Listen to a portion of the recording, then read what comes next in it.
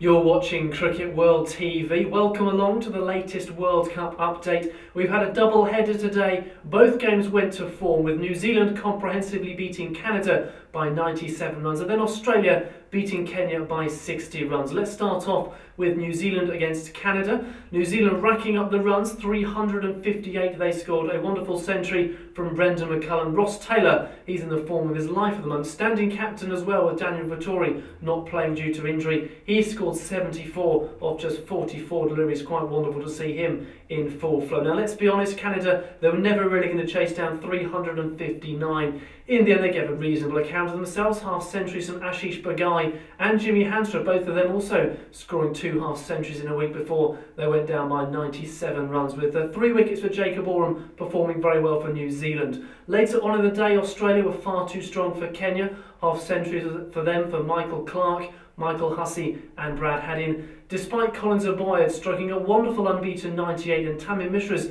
entertaining 72, Kenya closed well short. A good run out for the reigning champions. Their unbeaten run goes on. They have now qualified, like New Zealand, for the quarter-finals.